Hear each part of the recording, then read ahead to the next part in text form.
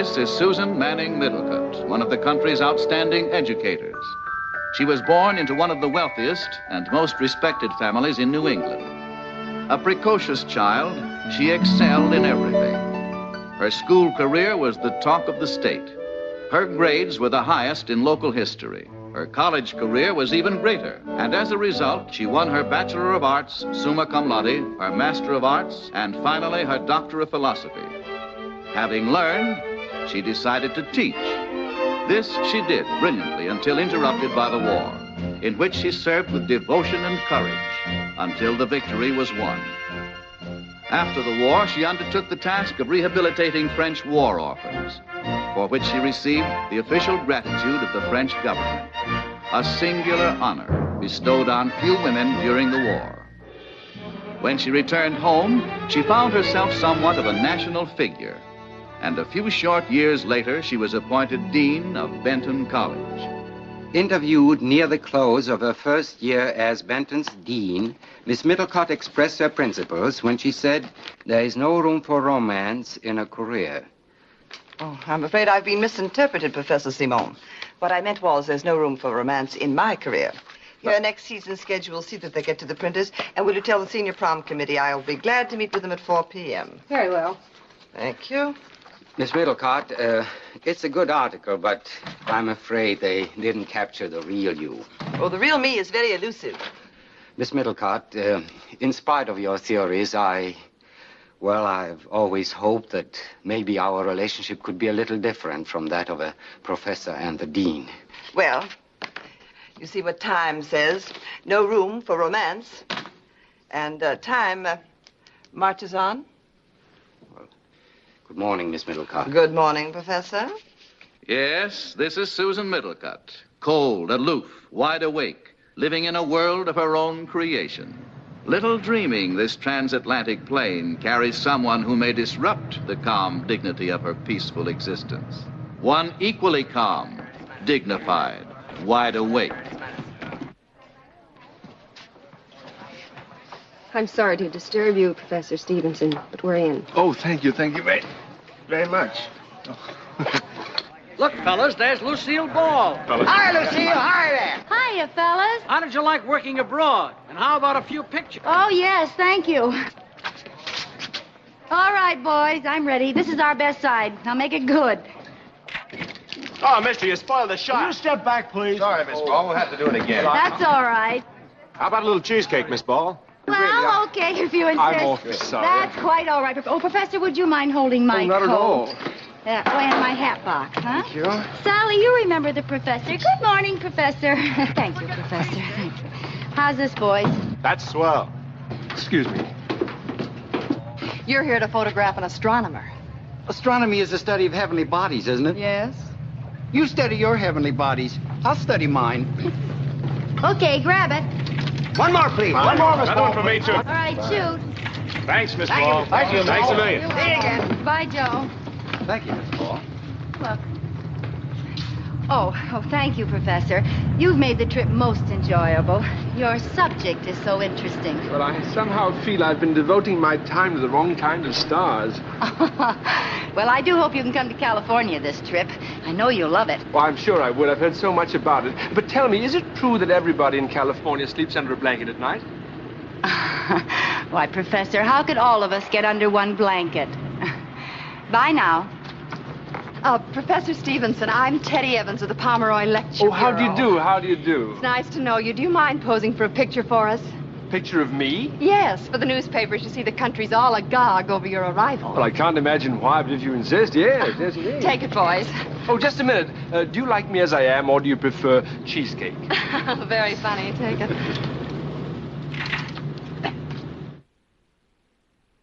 You're in Boston tonight. The weekend's free. Then New Haven, then Providence, and then you're in...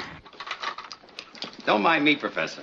But Boston, New Haven, Providence, please remember I'm a stranger to America. Oh, don't worry. We'll find him. We? Miss Evans will accompany you to handle all the publicity angles. But my lectures are already contracted for. I don't see the need for publicity. Professor, astronomy's a pretty dull subject, even from you. We've got to do something to, gussy it up a bit. Gussie up. Give it the tinsel routine. The only angle I can think of is your war record. My war record? The commando stuff I read about. You know, you're quite a guy. Do you have many scars? Mr. Pomeroy, Oh, please. don't be bashful. You don't have to show them to me. Oh, I wouldn't mind showing them to you, but I don't want you to use them for publicity. I refuse to capitalize on my war record, and I forbid any mention of it whatsoever. Now, I have some clippings here from my last British tour. You might be able to find something in them, although I'm afraid I'm going to be awfully hard to gussy up. Well, I need something for the afternoon papers in Boston. If there's anything here, I'll phone it in. Don't mind me, Professor. Oh, by the way, before I catch this train for Boston, do you think I'd have time to go to Coutet's, the jeweler's? Slumming so soon? Well, no, I have a little errand, you see, and it shouldn't take more than a minute. Oh, we have plenty of time. We're not flying up till after lunch. Do you want to go now? Well, would it be too much trouble? Oh, none at all. Well, thank you.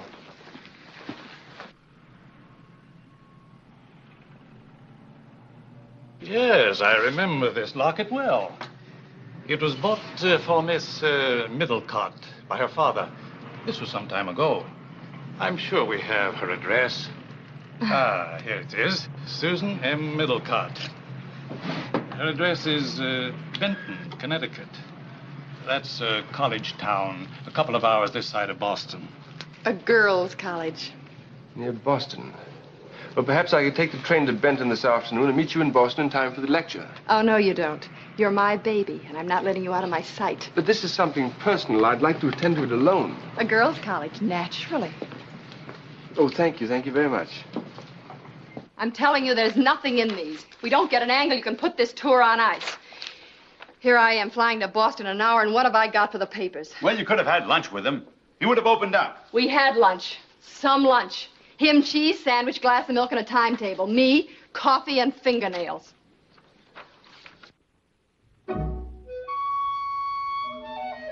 Wait a minute. Susan M. Middlecott. Susan M. Middlecott. Susan M. Middlecott. Susan M. Middlecott. Boss, I've got it. Got it. A gold locket. Given to her by her father and then given to... Boss, I've hit the jackpot. What are you doing? I'm going to make this a bigger romance. Romance? Who'd be interested in a romance between an astronomy professor and a college dean? Oh, but this is a very unusual woman. Professor Stevenson happens to be the skeleton in her closet. Now, if we rattle the bones a little bit. Hello, Walter. Oh, I'm so glad I got you. I'm going to give you something exclusive, something you can really spread your wings on one condition. It has to make the late afternoon paper.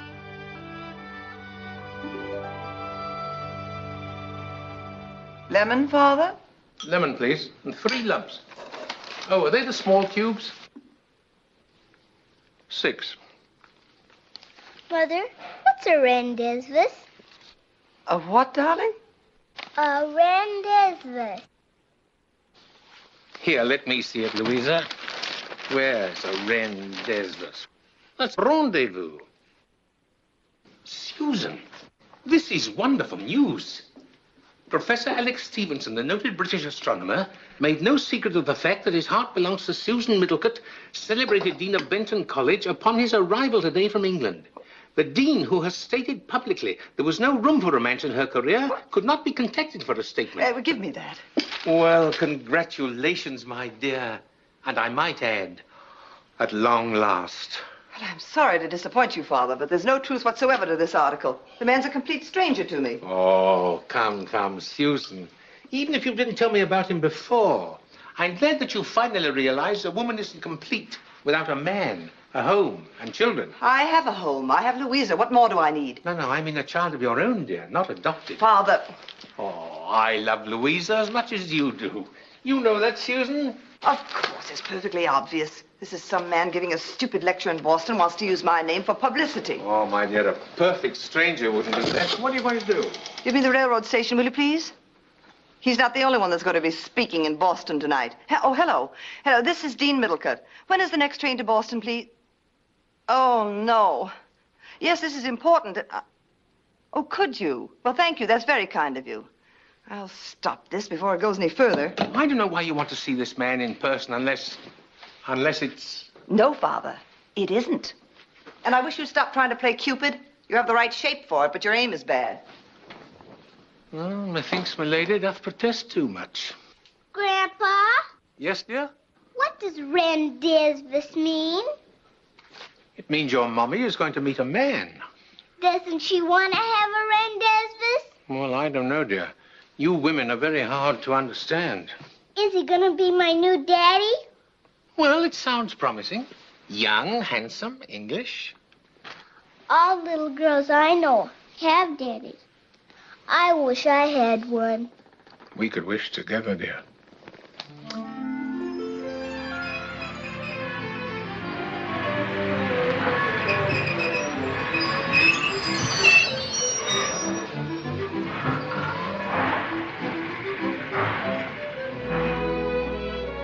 Well, I'm sorry she's not at home.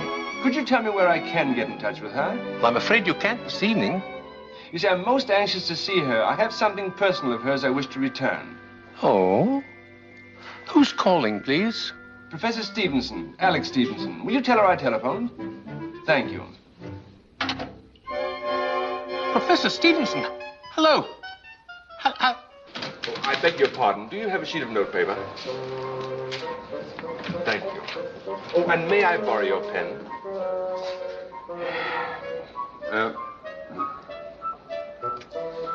Thank you.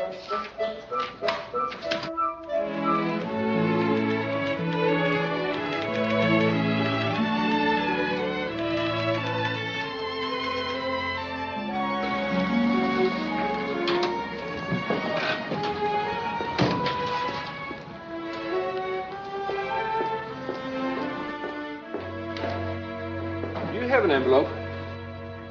Any special size? No, anything at all will do. That'll save you the trouble of coming back. Oh, thank you. That's very nice of you. Oh, excuse me. I know. You want me to deliver it for you. No. Do you have a stamp? Why don't you travel by bus? Bus? But there's a stamp machine right over there. Stamp machine? Yes. Yes, you put a dime in the machine and stamps come out. Ah, thank you. I beg your pardon.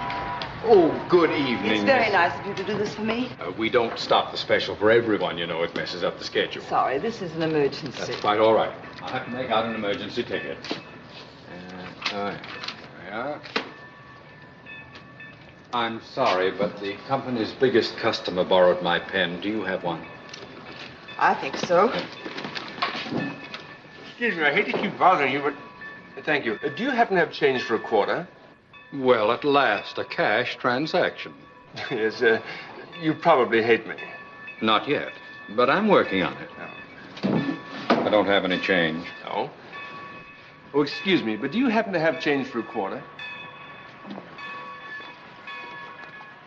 Oh, I seem to only have 2 dimes. Oh, that's perfectly all right, thank you. Thank you very much. You have a nickel change coming. Oh, that's all right. You may owe it to me. You have an honest face. I know what you mean.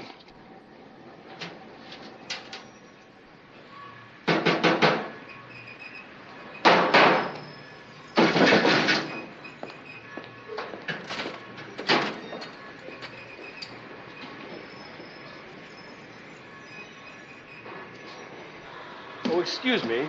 Oh, no. But that train that's coming in, does it go to Boston? Yes. Then I'd like to buy a ticket to Boston.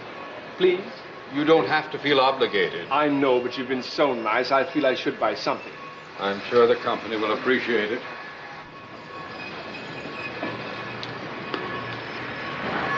May I help you? Oh, would you post this for me, please? Thank you. Next car back. I'll take the bag, sir. Your ticket, please, sir. 15, you're up ahead. Thank you.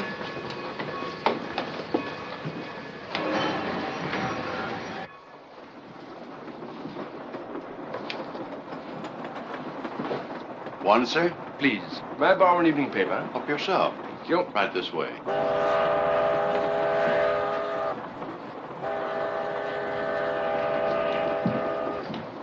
Do you mind? Dining car's rather crowded. Oh. Well, in that case, I suppose... The only place that seems crowded is this table. Well, you see, they have very heavy reservations.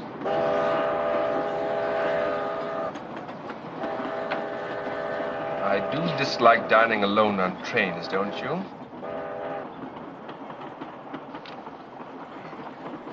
Well, this always happens when people owe you money. They try to ignore you. You'd think they'd be kinder to their creditors. Owed me a nickel for quite some time now. I'd hate to have you turn this over to a collection agency. Lettuce and tomato salad, Roquefort dressing, New York cut steak, asparagus, cheese and crackers, coffee. How would you like your steak, sir? Steak? I didn't order steak. I did. Blood red. Tea and toast? Yes. Is that all you want is tea and toast? Yes.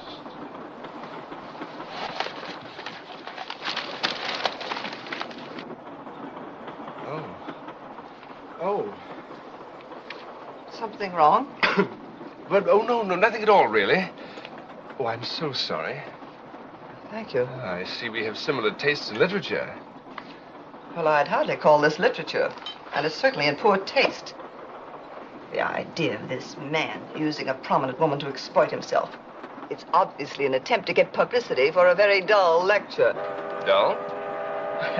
No doubt they're trying to make a romantic figure of this man, who's probably as dull as the subject he lectures on. What do you mean, dull? Well, he must be. Otherwise, they wouldn't have to try to build him up like this. Listen to this. The women's clubs are anxiously awaiting the arrival of the dashing, handsome young Englishman. Well, that's just a... Oh, do they say that about him? I hadn't read that far. Sounds like a rather exciting chap, doesn't he? Probably a crusty old fossil. Handsome, dashing, young. Perhaps the poor fellow had nothing at all to do with it. Oh, you're English, aren't you? Yes. That's why you're defending him. The idea of this charlatan linking his name to a college dean's to further his own selfish ends. What do you think this woman thinks? Well, she's probably an old spinster who is much too excited to think. What? I'll even wager she's a crotchety old maid who spends her evenings looking under the bed, hoping. Well, how about it? It ought to be coming in now, miss. Track 17. Come on, boys. If he isn't on this one, I'm a dead pigeon. Let's go. Yeah, help him.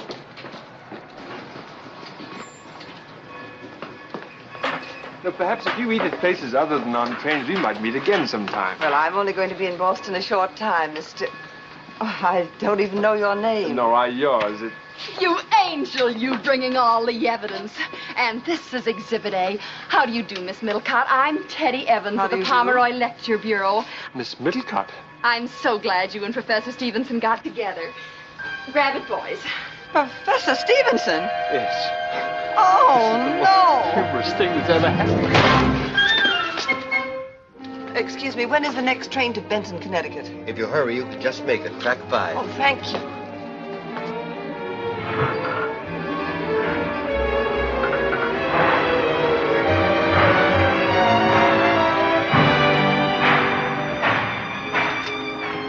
Sit in here, Miss Middlecott. That's very nice of you, conductor. I really don't feel well.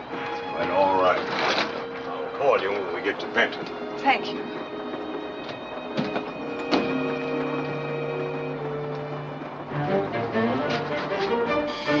Yes, who is it?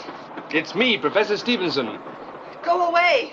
But Miss Middlecott, if you just let me explain, I'm not going to talk to you now. Will you please go away?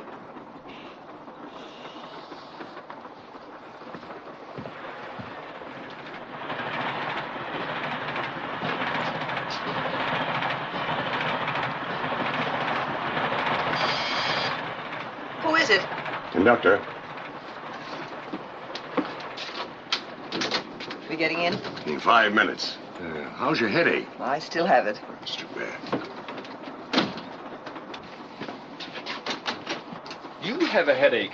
Will you please get out of here? Miss Middlecott, please allow me to explain. There is nothing to explain, and if you don't get out of here immediately, I'll have you put out. All right, I'll go. But first, I want to give you this. Where did you get this? From Benoit. He was dying. And he asked me if I ever came to America to bring it back to you. He wanted you to have his medals, too. They're in here. And I have a few things of yours which accidentally fell out of your purse. Oh, and Benoit gave me a message for you. He said that he loved you. was the last thing he said. It was? Car keys. I'd have written you, but I didn't have your address. I got it through the jewelers. Lipstick. Memories. Yes, he told me some of them. The little inn near Paris. Table under the mimosa tree. Table under the mimosa tree. Oh. Was he a young French officer? Blonde mustache? That's right. Oh, I think I remember him. You think you remember him? He was homesick and wanted to talk with someone. I gave him the locket. He asked for it. Well, you needn't have bothered to bring this all the way back to me. It's only a trinket. I hardly knew him. You hardly knew him? This man was in a prison camp, starved and beaten beyond help when we got to him, and through it all keeping alive his love for you, the one thing that did live, and you say you hardly knew him. That's right. I hardly knew him. You are the coldest woman I've ever met in my life. Miss Middlecott, I made a sad mistake when I brought you that locket. What I should have brought you was a suit of long woolen underwear.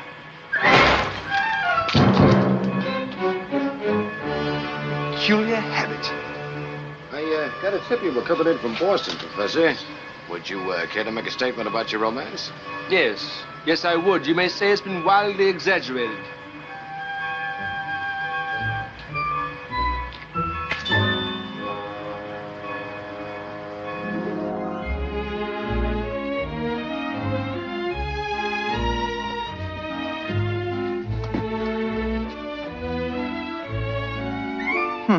It was worth it.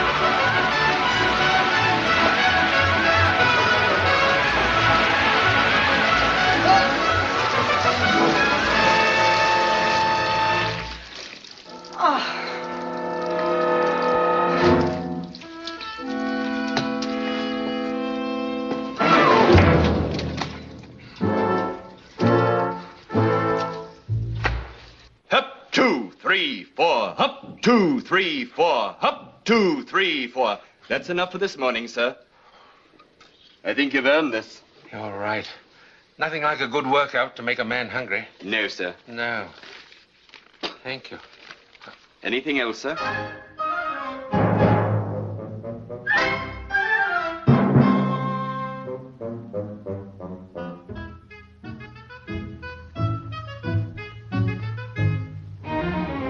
Anything else, sir? Yeah, this is plenty, thank you.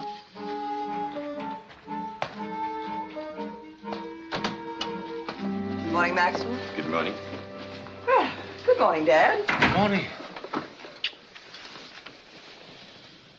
Well, what's the matter? Something wrong? Are you all right? Of course I'm all right. Sleep well? Oh, yes, I always sleep well. Oh. Tell me, how did you find Boston? Still in Massachusetts. Well, what's new? I haven't finished it myself yet, dear. No.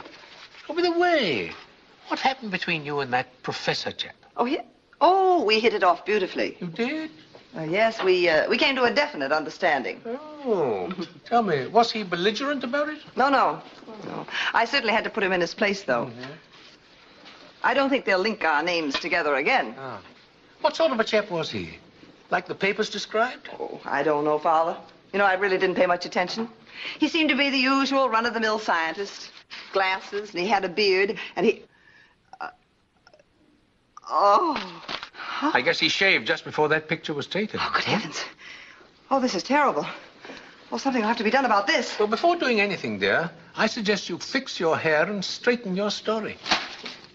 Oh, Susan, just a minute, dear. You don't want to leave without your weapons, do you?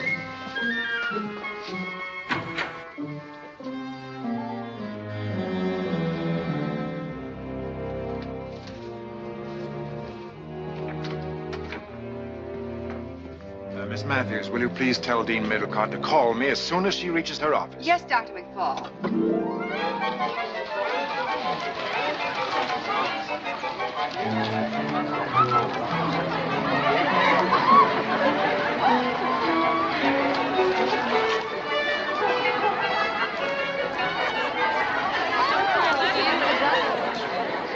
I know it. Good morning.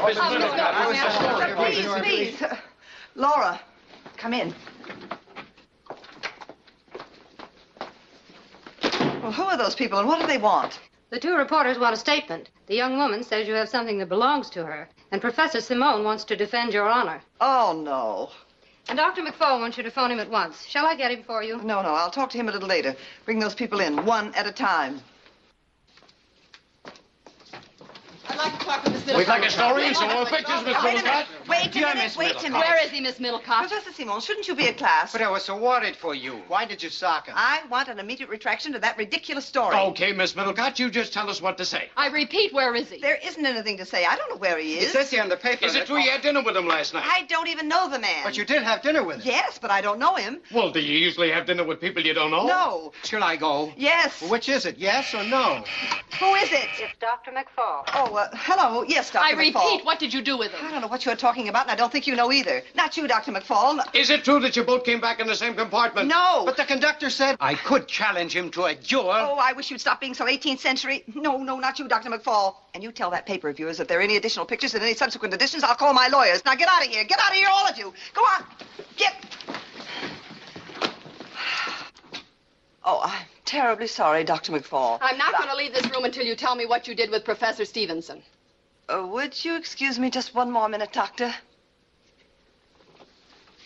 I do not know Professor Stevenson. I don't know where he is. I suppose he found your locket in a box of Cracker Jack. What do you know about my locket? Well, I know he had it. I know you must have given it to him. I know that the first thing he did when he came to America was look you up. Far be it from me to meddle in anyone's private life. But we can't sell tickets past the house. Hello? Oh, excuse me, Dr. McFall. Yes? Who? Professor Stevenson. Just a moment. I also know that you're the reason for blowing his lectures. Now, who is it? Professor Stevenson calling on, too. Well, I don't want to talk to him. Oh, well, I do. Listen, honey, I'm supposed to be taking care of you. Oh. All I want to know is you is or is you ain't my baby? What? For your information, that was not Professor Stevenson on the phone. That was Dr. McFall, the president of this college. Oh. Well, I guess now I'll never get my diploma. Good morning. Nice color, isn't it? Yes, what is it? Pink past. I use demon red myself. There we are. Now, if you want anything, just holler. I'll be with you in a minute, hon. Let's keep these curtains closed. Can you imagine her socking that good-looking Englishman? What do you expect? Have you seen these pictures? Listen to this.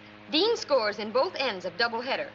Professor Alexander Stevenson, the British astronomer, saw some new stars yesterday, and persistent rumors of his romance with Benton's Dean Middlecott were given a boost.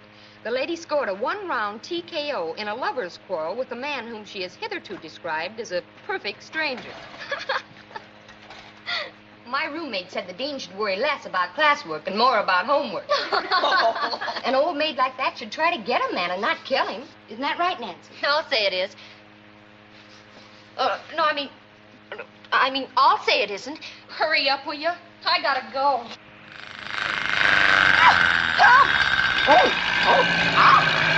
Help! Goldie!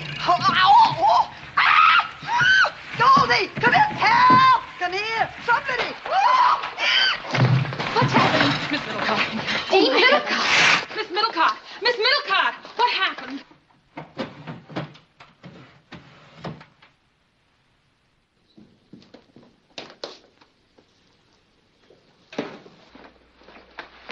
Excuse me, do you have any Empire ovals? Oh, did you say Empire Ovals? Yes, they're cigarettes. Oh, we're out of them. We've always been out of them. That is, We've never had them. I see.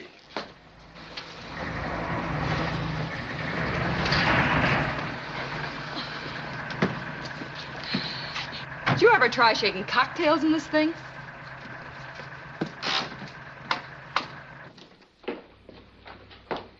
Good morning. Is Professor Stevenson registered here? Yes, ma'am. Is he in? You'll find the house phone's right around the corner, miss. Thank you.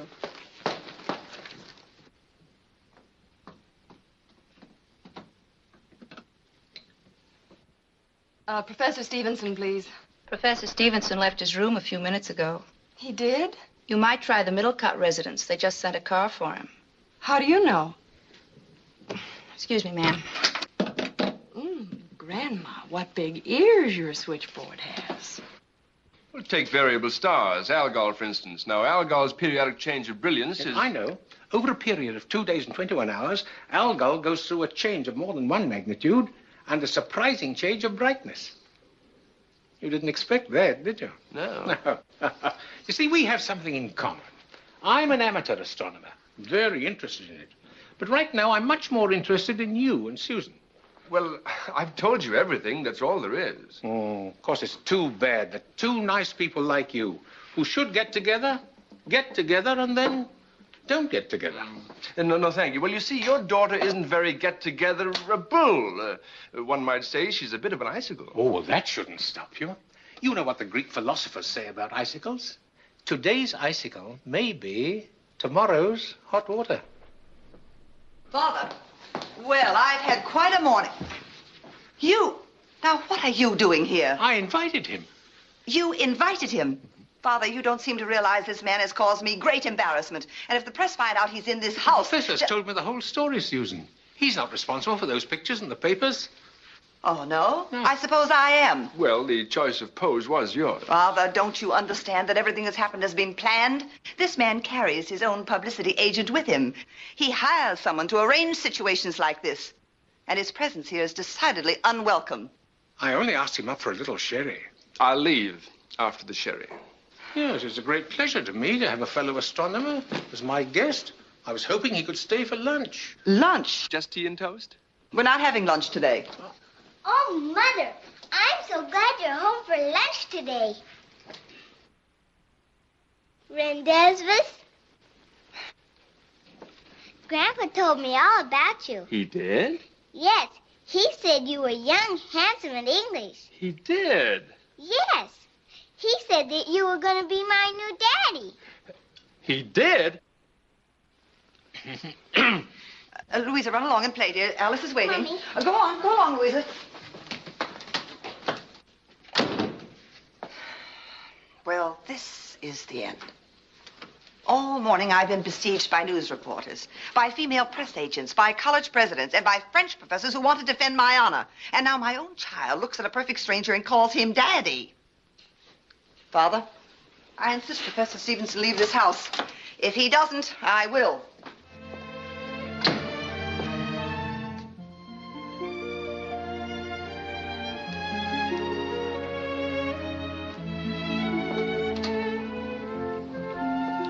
Oh, Alice. I've decided to go to the lodge tonight and to take Louisa with me. Would you get her things together, please? Yes, Miss Middlecott. You stay out here and play, Louisa. Yes, ma'am.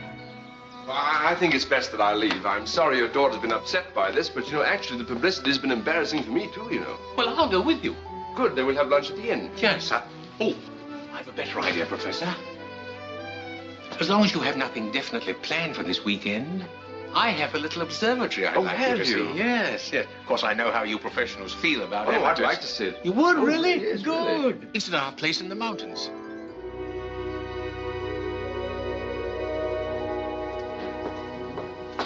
Oh, what beautiful flowers. Did you grow them? No, Mommy. They grew themselves. Right outside. Well, if you're going to play hostess, I think perhaps you better sit here at the head of the table. Up, sit there. There we are. I love camping out like this. Well, I wouldn't call this camping out exactly. Are we having potluck tonight? Now, where did you hear that? Allison, the cook, always says they're having potluck. I wish you'd make it sometime. Well, I can try. Susan! Well, this is a coincidence. I wonder. We came up here to get away from you. I saw the lights on outside. but I Father, didn't you're think- not staying. Oh. Mommy, I'll put on 2 extra plates. No. I just love company. Oh, we can't walk home. I sent the car back. Well, you can use mine. Oh, my dear, you know I don't drive. Professor, you could take... I don't drive either. Well, now, there isn't enough food. Just tea and toast? Is that all you ever eat? Blood rare.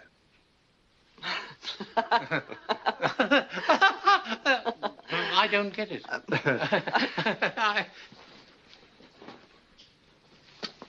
One Jack. You missed. Well, I'm afraid it's much too strenuous for me. Well, it looks as if it's a little too strenuous for you, too, Louisa. I think it's the hostess's bedtime. Bedtime? This is very humiliating. Well, come on now. Oh, well. C'est la vie. That's French. Come on, Grandpa. You have to undo me. Oh, this is very humiliating. You have a delightful daughter, Miss Middlecott. Thank you. I adopted her in France after the war. You alone? Well, technically, I had no right to, being unmarried, but I just couldn't resist Louisa. Well, how did you work it? Oh, I sent a letter to the commanding officer requesting that the legal procedure be set aside in her case. And he did? No. She did. The next morning, being the commanding officer, I granted the request. Oh. Well, I think it's admirable. And very clever of you, indeed.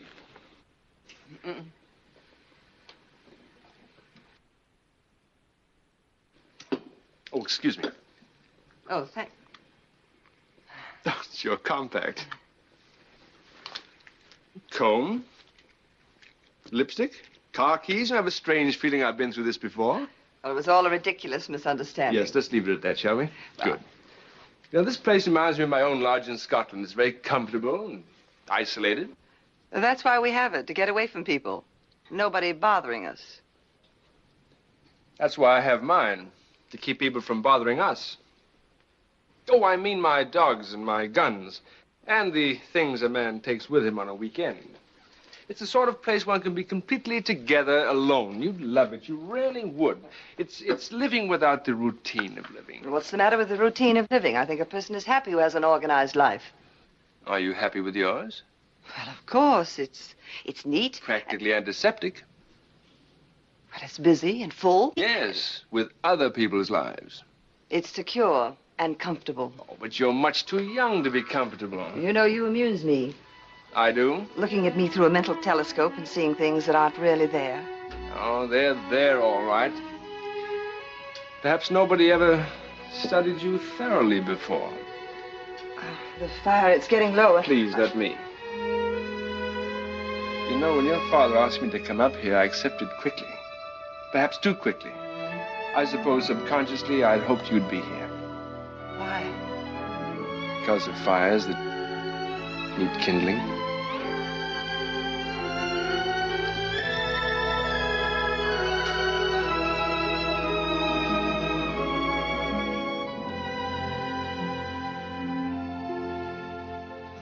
That shouldn't have happened, Professor.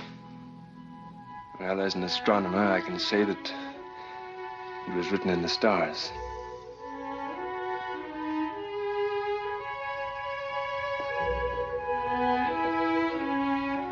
I'm sorry, Professor, but I must say good night. I'm riding in the morning, and some friends are picking me up early.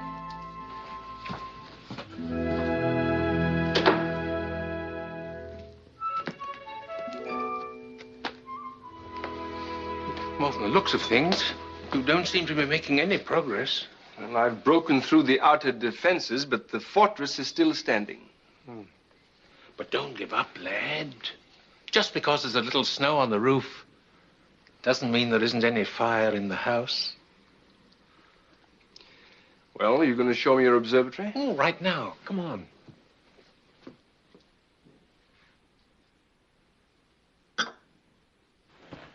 What do you suppose makes Susan so indifferent to men?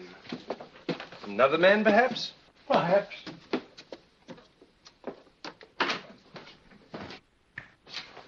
streamlined and modern in every respect. Yes, she certainly is. A sample of my efforts. Put it together myself. Oh, nice job. Mr. Middlecott, about your granddaughter. A little cracked when I first got her. What? No, I mean Louisa. How old is she? Louisa? Oh, she's 6 years old. 6 years old. Mm-hmm. Well, did it ever occur to you that she might not be adopted? What do you mean? I mean about Susan and this French officer, the one she gave the locket to, you know, the mimosa tree episode. They could be married, you know. No, Susan would have told me. Maybe not. In her position as commanding officer, and he a soldier in another army, perhaps it was better that nobody knew. But Susan and I have always been so close. Besides, she might have been hurt by it. Badly hurt. See, when he left her, he was in the concentration camp. And she might have thought that he deserted her. Well... And rather than endure the humiliation when the child was born, it might have been easier for Susan to say that she adopted her. It explains a lot, you know. The wall she's built around herself. You could be right. Maybe you are right. Oh, but wouldn't you think Susan could trust me? I wouldn't have told anybody. Well, you know, women are strange, but I've no doubt Susan would have told you when the proper time came. Yes, I'd like to think she would.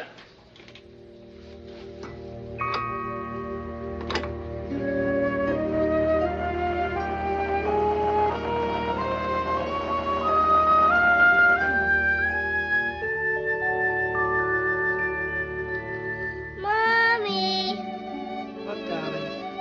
When are you coming to bed? In a minute. I just can't sleep. I wish I was old enough so I couldn't sleep. Well, now, you just close your little eyes again. Are you thinking about our new daddy? Louisa, please. Why can't we adopt him like you adopted me?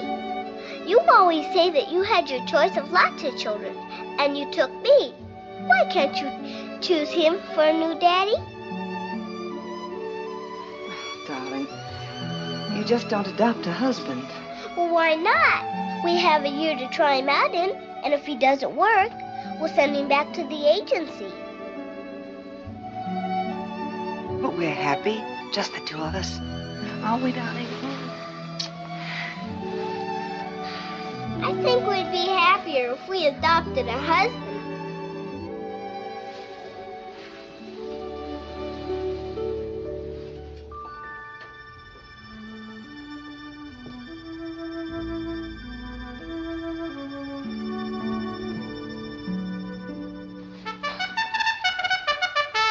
I don't know. How do I look? Like an unmade bed. Oh. Gee, I can't understand it. It fits me perfectly. Well, I suppose I must have a peculiar figure. Oh, actually, it's not too bad. As a matter of fact, it gives you an air of studied carelessness. Oh? Yes. Well, if you're going riding, you better get a move on. Yes. Well, I can only hope the horse has a sense of humor. Yep.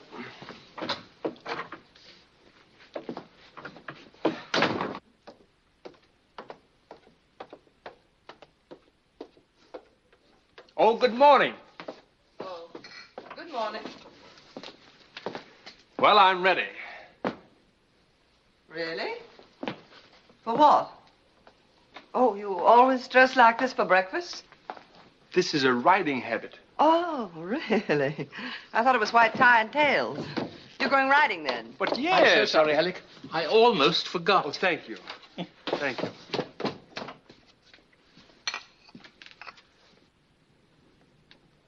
You just don't seem to be able to wear clothes well. Well, anyway, shall we go? We... Oh, you want to go riding with me? Well, naturally, you said last night you were riding with some friends this morning, so I thought I'd join you if you don't mind. Well, I do mind. I don't think it's a good idea at all. I've had a difficult enough time explaining you as it is. But that's all over now. I do wish you would. There they are. Oh. Come along. Nice, brisk canter before breakfast every morning. Now, Professor, I don't want any further trouble with you. There'll be no trouble. I've been riding for years, and besides, we can be together. But, We can... Margaret, you remember what I was telling you about last night? Yes? Well, there he is. The horses are here, and they brought their bicycles. Oh, girls, I want you to meet Professor Stevenson. Girls? She's using the word loosely. Professor Stevenson is the famous English astronomer and one of the world's 10 best-dressed men. You still want to ride with us, Professor? Well, really, I don't think I'm dressed for the occasion. Well, you're not dressed for any occasion, but don't let that stop you. I think it'd be fun to have him, don't you, girls? Oh, I love it. Really, Miss Millicott, I don't think I'd better go. I haven't been on a bike since I was a boy, and besides, you don't have one for me, do you? I do have one for you, and I insist now you come along. You may have your choice. How about this old one of mine? Well, it doesn't look very sturdy. Oh, perhaps you'd prefer this one. Well, I guess we're ready. Riders, mount. Well, why don't you get on? It's a girl's bike. Try the side saddle. Come on, Professor. Thank you very much, Professor.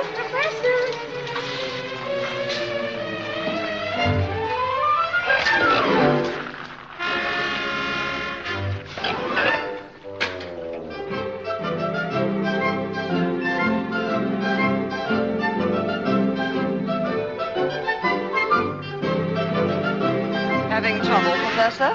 Yes, rather.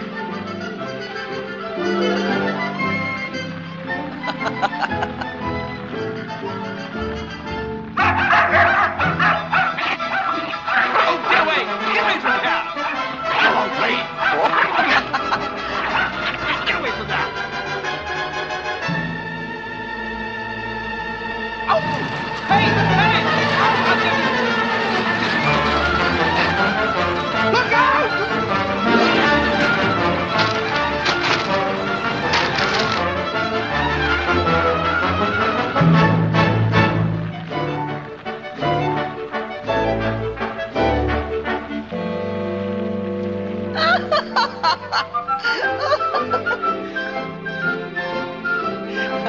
Well, Professor, I hardly ever see you anymore. Well, I think I have this thing tamed now. Oh! Oh! Pull me! Pull me! Oh. You know, I'm just going to settle down and enjoy the ride. I don't see what else can possibly happen.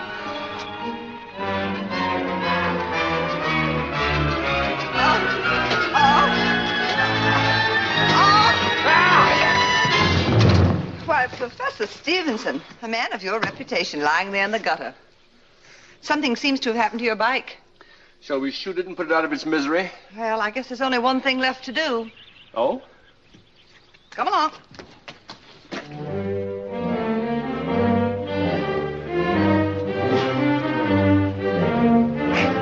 You're not in very good condition, are you? No, I was until I started on this alpine trek. Oh, what was that? I'm not sure, but I think one of my lungs just exploded.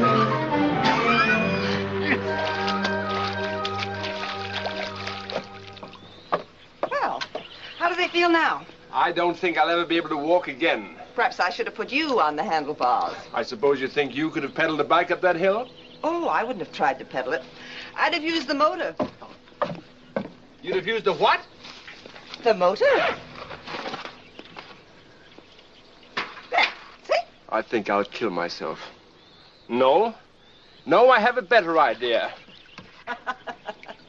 That thing had a motor, and you didn't tell me, and you made me pump and pump and pump. Now, Professor, control yourself. Don't you come near me. Do you have any idea how it feels to be spanked hard? Ow! Yes, it feels something like that. You pushed me. Don't move. Don't touch those leaves. Why not? Poison ivy. Oh! Don't be frightened. I'll take care of it. Oh! Oh! Now what? Oh! Oh! Oh, this is awful. Oh, I'm starting to itch. I'll break out in blotches all over tonight, and tonight's the prom. What are you doing? A little commando trick I learned during the war. You make a poultice of mud, and you spread it thickly on the skin. Counteracts the affected areas. Oh, well, all right. Hurry it up, hurry up. My poultice, you'll never break out. Oh.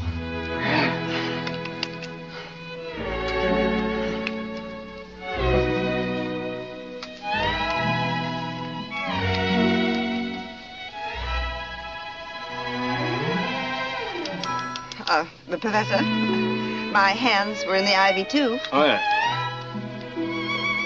I think that takes care of me. Poor little face. No. There. I'm sure that takes care of me, Professor. You think we've covered everything? Oh, yes, my face, my hands, my legs. Those were the only parts that were touched when I sat with my hands. Oh, there you are. Oh, the Professor was just patting my poison ivy. Poison ivy? Yes, I fell in that clump right over there. Why, Susan, that's not poison ivy. That's a harmless foliage. Species Parthenocissus quenquifolia. Riders, mount! Well, botany was my worst subject. Oh, you poor boy.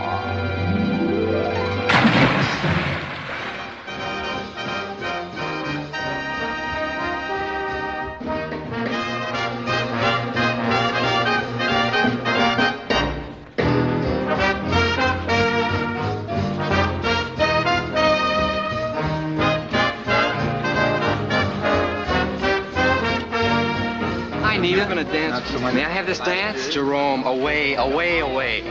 We've got work to do. How about you, Rita? Oh, no. Well, here we are. It was awfully nice of you to send for us. But Susan insisted. Thank you, Professor. This must be a national pastime. You know, our readers have been wanting to see what you look like without a handbag on your face. Go away, boy, go away. Now, you run along and find Susan. All right. I know she'll be glad to see you. I'll take care of Miss Evans. Tell me, pretty gay party for a small college, don't you think? Education is a wonderful thing. No school should be without it. Are you a college girl? No, I went to finishing school. That is, finishing school for girls, preparatory for boys. Good evening. Well, Professor Simon, why aren't you dancing? Well, I would if... Oh, Susan. Oh, excuse me. Yes, Mom? I see you still have your poison ivy. Oh, you're wrong. I'm completely cured. I wonder. I should think you wouldn't want to be seen with that man. Well, I don't want to be seen with him. He seems to be looking for you. But he's not going to find me. How about it, honey? Would you care to dance? Gosh, I'm sorry, Dean Wilcott. You wouldn't like to dance, though, would you? Well, no, thank you. But, let's go in the garden. Garden? You and me? Holy cow. But look, Dean, I'm sorry, but I'm not in the mood. Well, tell me all about yourself. Did you bring a girl? No, ma'am, I came stag. I can't seem to get myself a dame, a girl. Well, I know just how you feel. Yeah, I guess you do. You're an older woman. And... Well, who's an older woman? You are, aren't you? Well, I am not. I mean, I'm not any older than any other woman my age. Well, what I meant was that, well, you're a dean, and well, you must be solving kids' problems all the time. Yes. Well, right now, I'm working on one of my own. Shall we sit here for a little while? Everything happens to me. Well, you shouldn't have any problem. You're a very attractive boy. Boy, I'm a man. Shh. Can't you feel my chin? Oh, yes, I just did. Oh, we'll feel the cheek. Oh. Rough, huh? Why, not at all. Just as smooth as silk. This is a beard. Oh, is it? Everybody calls it fuzz. Oh, my dad won't even let me shave. Shh. He's got a whole mess of razors, and he won't even let me touch one. Oh, a razor miser, eh? Well, what sort of razor do you plan to use? Electric. Oh, are you AC or DC?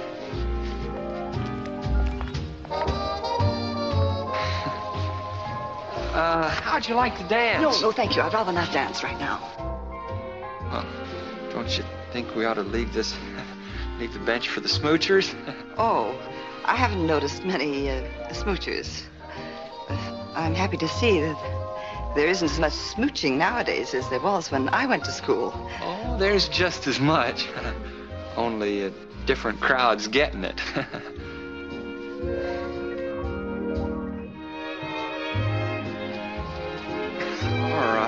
All right. You don't have to twist my arm.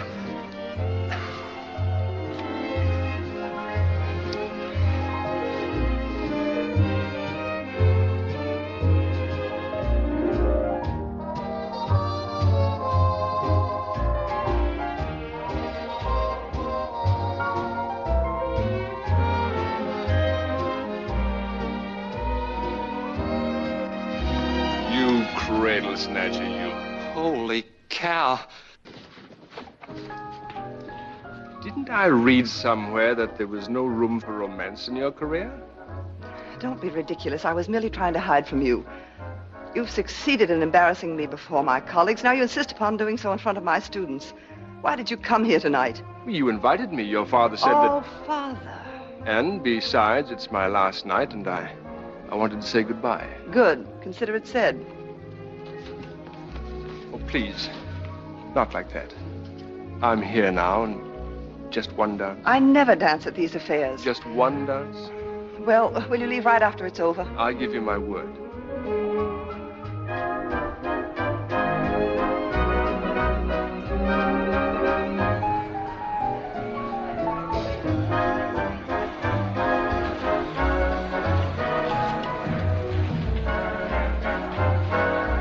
Oh, hello. Nice to see you again. Riders mount.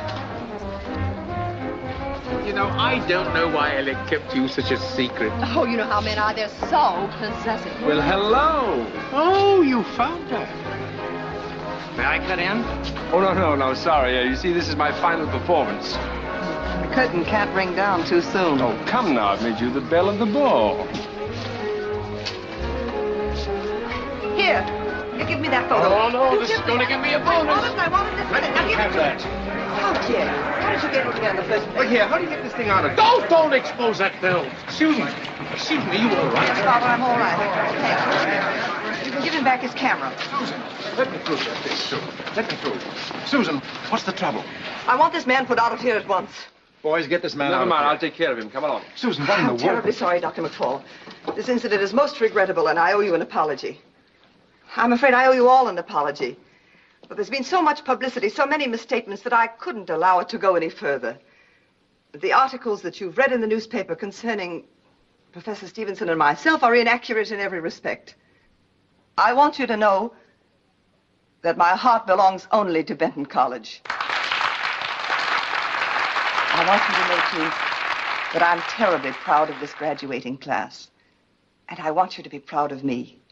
So will you please forgive me for interrupting your party now and go back to your dance, will you? Father, please go on with your dance. I'm sorry, Dr. McFall. May I have my wrap, please? Yes, ma'am. I'm so sorry, but I'm afraid I've done it again. I think you can see if you hadn't come here, I wouldn't have to go through all this. I know, but I won't be troubling you anymore. Tomorrow I'm taking a train out of your life. But I don't want to spoil your evening. Please don't leave.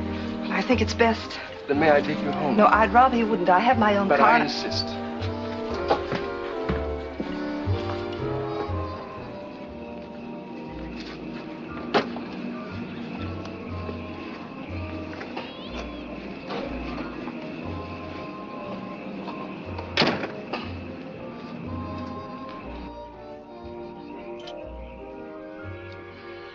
Oh, dear, Father has the keys. Would you be good enough to get them? Oh, I'll be glad to. Thank you.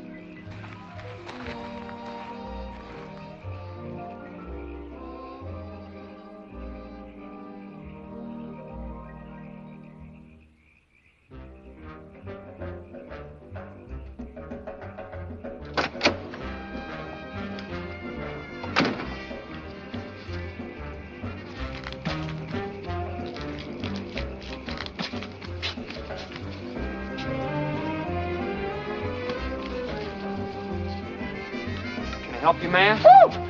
Oh, you scared me to death. Oh, no, I seem to have misplaced my car keys somewhere. I can't imagine. Feel anything? Oh, I'm sorry. Nothing down here but grass. Well, let's leave it here, shall we? Oh, excuse me. Do you mind? Oh, I'm sorry. Have you a car? Yes, ma'am. Where is it? Over there. Oh, well, do you mind taking me home? But look, Miss Middleton. Oh. Now, look, Dean, I don't think we should go on with this. Oh, I promise to be good.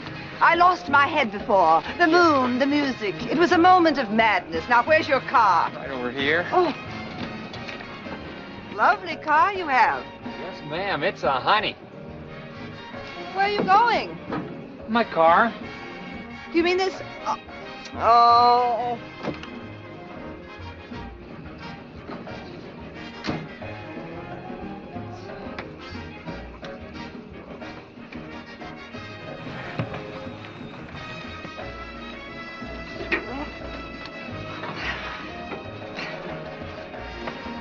Ow! Oh, this is your car? Yes, ma'am. My first one. Oh. What is that dreadful smell? That's my tail. Your what? My raccoon tail. Oh. Well, you never should have cut it off. Oh, I forgot to tell you, the door comes off. Oh! Oh, gosh, I'm sorry. I should have warned you. There's no No floorboard. floorboard. Would you like some music? I have a radio. Television or nothing. Home, Jerome. Birds like a kitten, huh? Yeah, wildcat.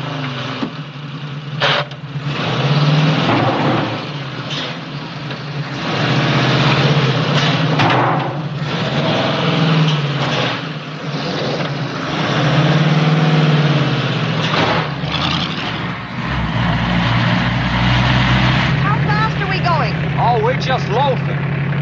Not bad, huh? Like a Coney Island funhouse. You ought to give this back to Daniel Boone.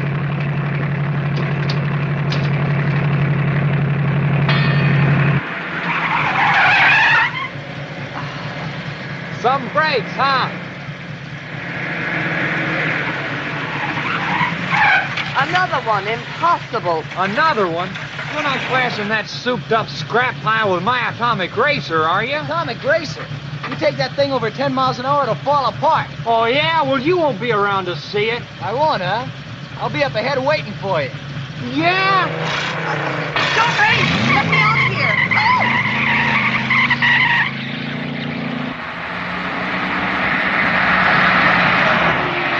Now, don't race. I'm sorry I started the whole thing. Your car is better than his. Now let it go at that. Oh! Let me out of this car. Just as soon as we pass that guy. Well, you'll travel faster alone.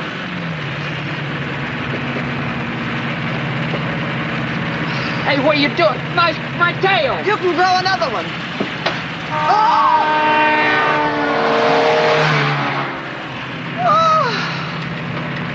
Let me out of this car at once! We'll get him.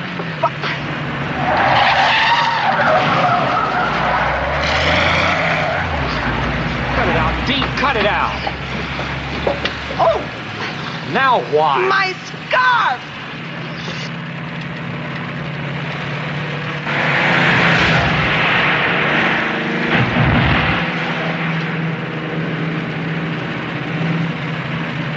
Stop this car immediately! Gosh, Dean, I'm almost on him. Oh! Oh! Oh! Oh, Dean, you ain't helping my wind resistance any.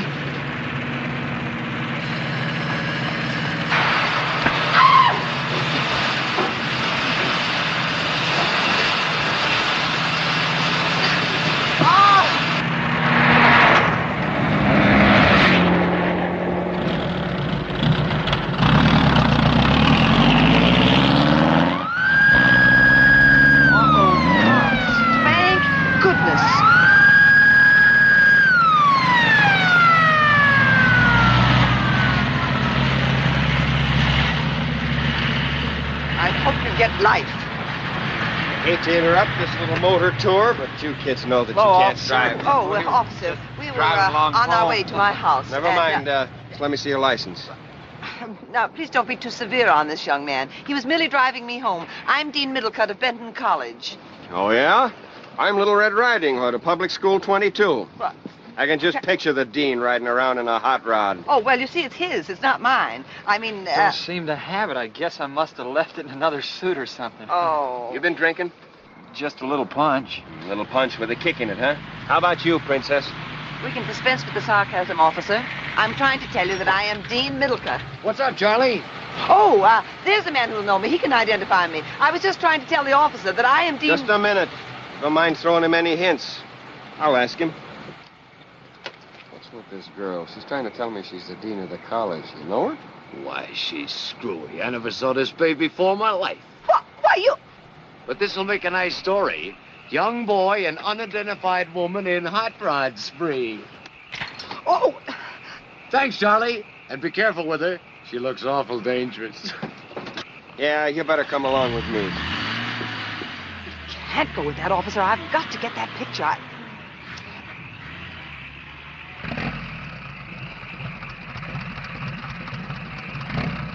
Open your mouth. Huh? Close it, close it. Oh, officer, I'm afraid we won't be able to follow you after all. We seem to have lost the key to the ignition. So if you'll go to the nearest gas station and phone the college, they'll send someone over immediately to identify me. All right, come on, get out. What? Both of you, get out, please.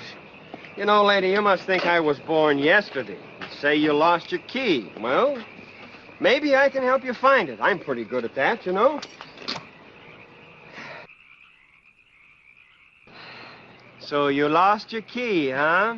Officer, those are the keys to my car. That's the reason I'm in this car. And if you could only get that through your... It better not fit in here, lady, or I'm going to get awful mad at you. Of course it won't fit in there. They're the keys to my car. How can they possibly fit into...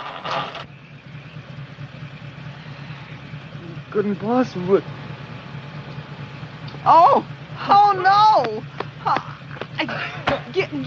Holy cow! Oh, Jerome. I'm all right, Father. Just send the car, please. To the police station. No. I was just picked up with a young boy in his hot rod. That's a car. I tell you, I'm fine, Father. Now send the car, please. I'm awfully sorry about this, Dean Middlecut. I wish you'd let me send you home in a police car. That won't be necessary, thank you.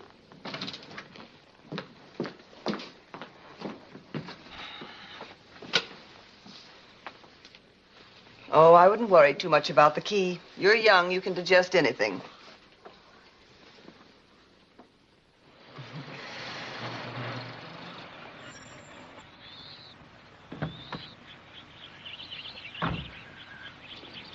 Just made it. That diddly dad-burned motor died. I'm surprised it lived this long. Hello? Hi. Who are you? Well, who are you? I'm Louisa. Are you going in to see my mommy? Who's your mommy? She's Miss Middlecut. Miss Middlecut? I also have a new daddy. He just got here from England. Your new daddy? I never saw him until she brought him back from Boston. I've just been hit with a horseshoe. Goodbye, Louisa. And I found a new angle. Now get this. Miss Susan Middlecut has a daughter. Get it? Miss Middlecut. And her daughter just told me that Alex Stevenson is her father. Teddy, you've been drinking. Not yet, I haven't. But this is a scoop that's going to be celebrated in vintage wines. Hello, Merle. This is Pearl. I'm going to let you listen in on something. And if this doesn't send you, you got no place to go. Hello, Earl. This is Pearl. Listen, keep your ear to that phone. I want you to hear something. And if you got your hat on, take it off, because this'll knock it off. Well, of course it's startling news. But you can't print that an unmarried woman of such prominence as Dean Middlecut has a baby. I don't care who the father is. It's libelous. Yeah, I guess you're right, boss. But that would really have blurred the ink. Well, I guess I'll have to find another angle. Well, keep in touch with me. Okay. Hello, Merle. This is Pearl. Well, that ought to put a curl in your hair. Curl? It gave me a permanent. Hello, Earl. This is Pearl. How about that? Juicy. Have you heard the latest? No. Well, they say that... John? No, not Miss Middlecott. Please believe me when I tell you I don't want to be the one to spread gossip about Susan and her baby, but it's already all over town. Well, you can't keep a thing like that hush-hush. I should say you can't. That's all the students are talking about, from one end of the campus to the other. It's terrible, isn't it? Just listen. Honestly, I've never been so excited in all my life. Why, this is more thrilling than the biology class. Yes, but if my folks ever hear about it, I'll be yanked out of Benton so fast. Why? Well, how broad-minded can you be? That's the one I got last night, Chief. The dean, the boy, and the hot rod. Then, when I got the tip, I beat it out the Middlecott place, and I snapped the kid. What a story. I even got the headline. Child of distinction. With a big question mark. Get it?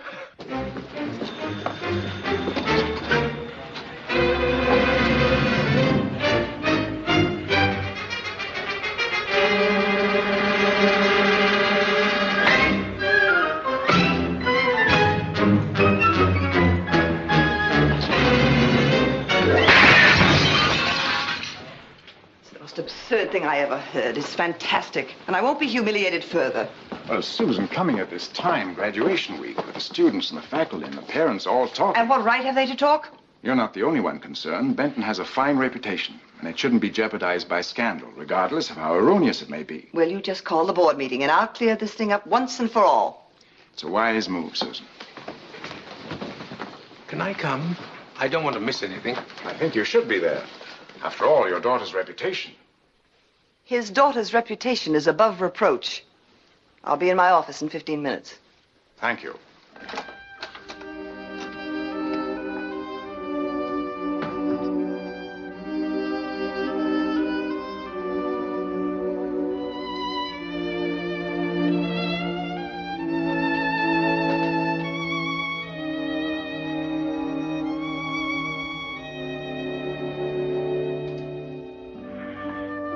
Susan. Come in, Father.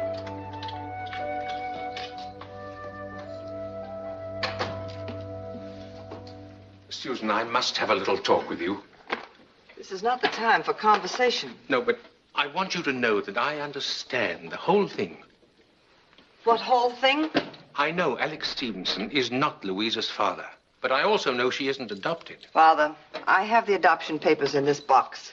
I know Benoit was very... Benoit? Now, what brought his name into this? Well, Alec and I were discussing... Oh, Alec. Now, Susan, you don't need to continue this act with me any longer. Here they are, Father.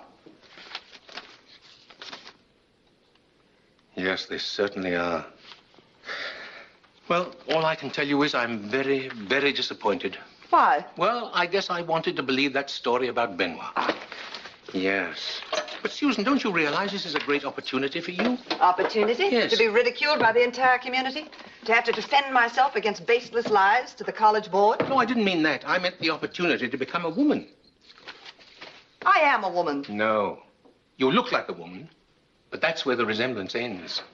You talk like an encyclopedia. You think like a dictionary. You have all the emotion. Why don't you tell that board to go to... No, of course you couldn't do that. I could, though. No, I guess I couldn't either. No, but Susan, here's a chance for you to go after the man you love. The man I love? You deny it? Well, of course I deny it. He means absolutely nothing to me. Who doesn't? Why, Professor Stevenson. Who said anything about him? You did. You just said I was in love with him. I did not. You said that... I said... Susan, do you want to end up a spinster, an old maid? You know my theory about that. Yes, and you know my theory about your theories. I'm tired of doctrines and theses and rigid schedules and self-denials and wooden women for daughters. You've only got one life to lead. Why do you want to lead it in this emotional straitjacket? But you trained me for this. I did not. I gave you every possible advantage. The best schools, Europe in the summer. Because I like spoiled women. I like them. They're more feminine. And because I thought that with education, clothes, reasonably good looks, and my money, you'd bring home a man. But did you? No. Oh, no. You brought home diplomas, degrees, uniforms. Instead of coming home with a man on your arm, you came home with stripes on your arm. I'm sorry, Father, to disappoint you. I thought you'd be proud of my record.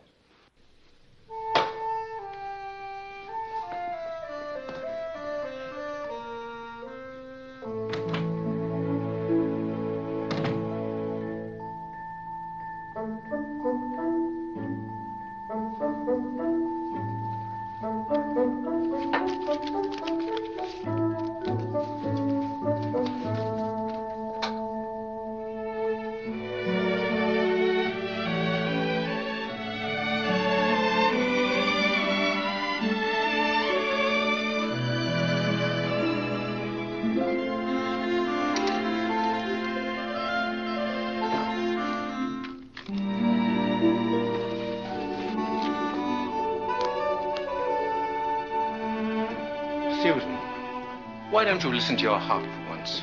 Not your head. It's getting late, Father. We'd better go.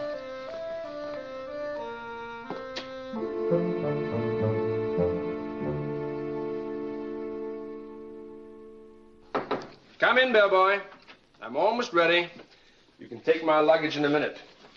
Oh, I beg your pardon. You must be in the wrong room. You are Professor Stevenson, no? Yes, I'm Professor Stevenson. Then I'm in the right room. Oh, well, what can I do for you? I'm Simone, Paul Simone, the French department at Benton College. How do you do? I've come to see you on a very delicate matter. Miss Middlecott. Susan Middlecott? She's far from delicate. No, but the situation she is in is very delicate. You see, there is a story going around that you are the father of her daughter, and it is perfectly possible But that... I'm the what? The father of her daughter. But that's absurd. How could a story like that get about? Well, you ought to know, monsieur. But I don't know. Anyway, I'm not the father of her child. But you could be, couldn't you? It's a little late. No, I mean, Miss Middlecott means a great deal to me. She has been, unfortunately, like a sister to me. That I can understand. And I wouldn't even like to see my sister in a situation like this. The college board is meeting. She may be asked to resign. Oh. Oh, I'm sorry to hear that. I realize how much her career means to her. But there's nothing I can do. Oh, but you could, monsieur. Oh? You could say that you two are married, and then there would be no more scandal about the child. But I couldn't do that. I can't go around saying I'm the father of other people's children. It just isn't done, old boy. Oh, monsieur. One tiny white lie, and then you could be on your way and everybody would be happy. No, I'm sorry. Susan Middlecott is a woman quite able to take care of herself. Now, you take my advice, Professor. You go back to your French classes, and I'm sure she can handle the situation. You Englishmen are so gallant. Susan, I want facts. A statement must be made to end this gossip for the sake of the school. And that statement must be backed up by facts. Well, that's precisely what I'm going to give you. I have here... Please excuse this intrusion. But I know the purpose of this meeting, and if you grant me a few moments, I'm sure I can clarify the situation. Susan? I think I am perfectly capable of clarifying the situation myself. Yes, I know, but since I'm the cause of the misunderstanding, I feel honor bound to help clear it up. Perhaps it might expedite matters. I think it's a little late for explanations from Professor Stevenson. Well, not if you allow me to tell the whole story. The whole story? What whole story? Well, there's nothing to hide, is there? Well, of course not. Well, then, to do so, I must take you to France during the war. Must you start there? Well, that's when I first entered the picture, wasn't it? Yes, unfortunately. It's an old story. Wounded officer, pretty American girl, warm summer evenings, moonlight, sipping brandy under a mimosa tree. I hardly knew this man. Well done. I beg your pardon, Susan? Well, I mean, he was wounded and I was nursing him back to health. Yes, and having a wonderful time. Romance in the budding. One night he asked her for something and she gave it to him. My locket. Yes, and chain. The romance blossomed into love, and soon they were married. What? She literally carrying him to the little chapel in Normandy. How on earth can you say such a thing? I was very weak. You? We were married and spent our wedding night under that same mimosa tree near the little chapel in Brittany. Brittany? You just said you were married in Normandy. Oh, no. What I really meant was, That Louisa, the child, was born in Normandy. Louisa was born in Saint-Tropez. Oh, darling, you don't remember. You were sick and confused. Me? I wasn't even there. Father, this man is insane. Professor Stevenson, if this is your idea of a joke, you've chosen the wrong time for levity. Yes. Yes, I suppose I have. Well, I'm sorry. Good morning. Susan, can't you understand what he was trying to do?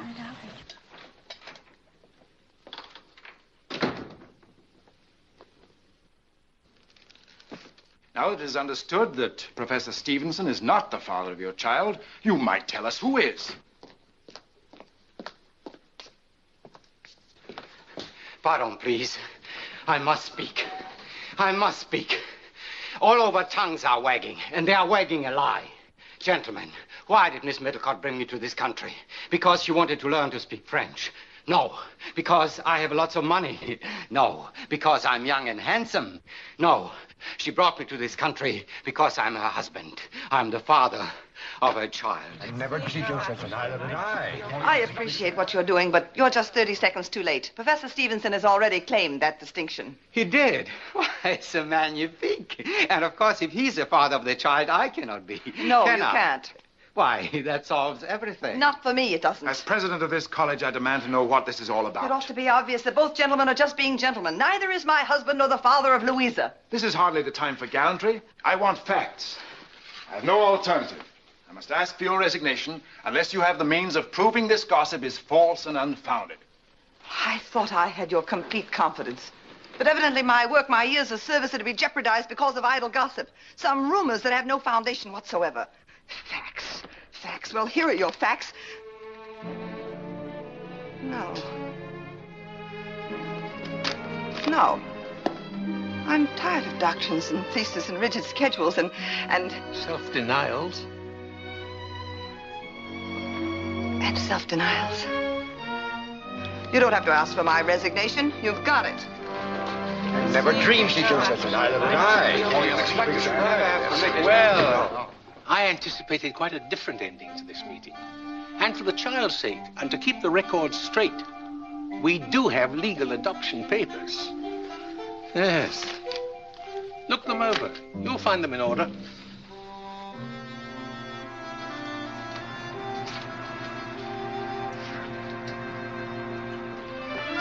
Alec. Oh, Alec, I'm so glad I caught you. You're not taking that train out of my life. You're not taking any train. Unless I'm on it with you. That's the first sensible thing I've heard you say. It's time you realize you need a man in your life. You both do. Both? Yes, you and little Louisa. Oh. All this confusion about whose child she is. I've known all along she was yours. You really believe Louisa's my own child? Of course I do. I'm positive. Oh, darling. What a surprise I have for you. If you can read French, here is Louisa's legal adoption papers.